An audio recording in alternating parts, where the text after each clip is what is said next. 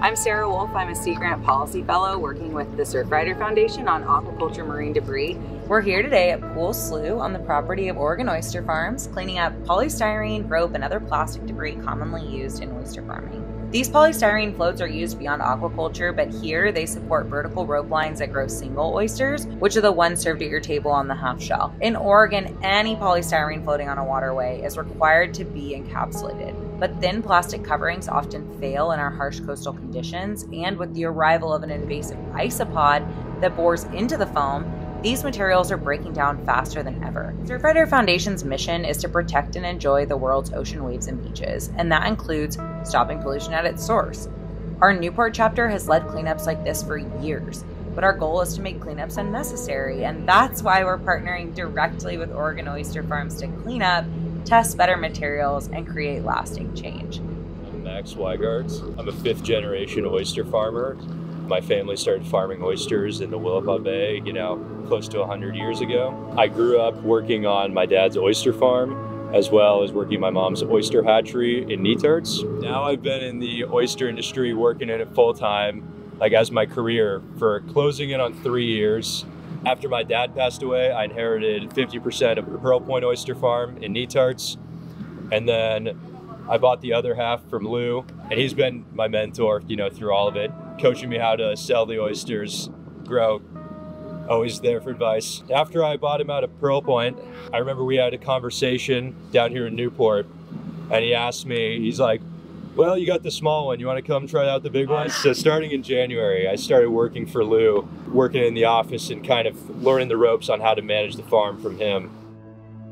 My name is Sinil, and I came to the U.S. in 1992, and when I was 30 years old.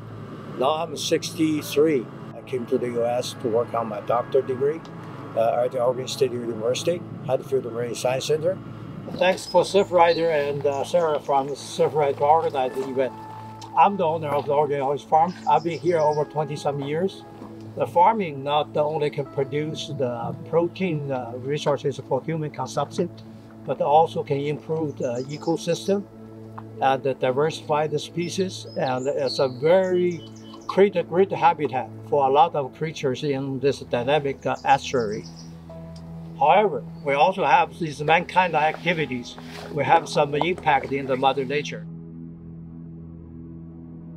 I'm Chris Langdon. I'm a professor of fisheries at the Hatfield Marine Science Center here on the Oregon coast.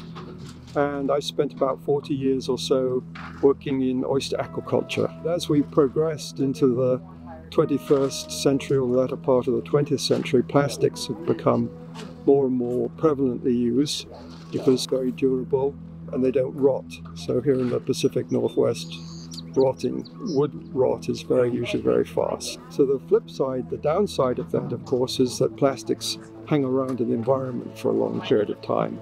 When these structures are built, they're fine, but then gradually over time they degrade. And so one of the problems we have is these burrowing isopods bore into polystyrene when it's exposed to seawater. So if the polystyrene is wrapped in plastic, isopods have a much more difficult time. But plastic tends to tear, and as soon as the tear occurs, the isopods get busy. And they can degrade a float fairly quickly in less than a year, whereas normally they would last perhaps 5 or 10 years even. And of course, when these polystyrene floats degrade, a lot of little polystyrene particles are released into the environment, and they are a big problem for all kinds of organisms that tend to pick them up and eat them. This is an alternative way where the polystyrene is encased in these fairly thick plastic crates. So the chances of polystyrene escaping from this crate is much less likely than escaping from a polystyrene block that is wrapped in plastic. This is one approach to reducing the chances of polystyrene being lost into the environment from these oyster rafts. So lots of changes here. A new generation of oyster farmers are starting, and they're bringing new ideas and new approaches to sustainable oyster farming. In an effort to be more sustainable, we're looking into some different materials for that. But finding a material that's strong enough to survive the salt water and also it gets more weight as the oysters grow, but also if it breaks off, is biodegradable in 3 years, presents a unique issue. So we've been working with Daniel. He's the artist in residence at Hatfield and has been a tremendous resource to us, bringing us some new rope materials as well as some other things. We're trying to test new materials going in the next 3 years to eliminate our use of the single-use yellow rope. And if they break off, it'll be a biodegradable material. But I hope that while you're waiting, you realize that when we take this rope, if we can prove that, for one, it works, it's highly durable, and then we can get the price point down, there's no reason that any other oyster farmers wouldn't choose to use this rope as well. And so if we can produce a good proof of concept here in Yaquina that this rope is effective and that we can bring down the cost, this could not just be a change for Yaquina, but also a change for the Pacific Northwest and further. My name's Cait Goodwin, and I work with Oregon Sea Grant Marine Education, and I'm based at Hatfield Marine Science Center. I've been learning so much about little pieces of yellow rope that end up on beaches and working with school children to try to quantify their appearance on coastal beaches and our river banks and find out how to prevent this type of marine debris at the source. Just hearing from the farm about the things that they're planning to address this issue and working side by side with community members to clean up this mess and work to prevent it from occurring in the future. Hey, my name is Charlie Plybon. I'm the Oregon Policy Manager for Surfrider Foundation. Surfrider Foundation's plastic pollution initiative really works on all different levels, from stewardship and action in our communities, doing beach cleanups, all the way to the source level of plastic. We're working with our industry partners like we are today to stop pollution before it enters the environment, even working on laws at the federal and state level. I would love to say that we're going to put those in tomorrow and the problem will be solved. We have to test them for a certain amount of time. Minimum 2 years, hopefully 3. I want you to know that your Saturday morning is not in vain.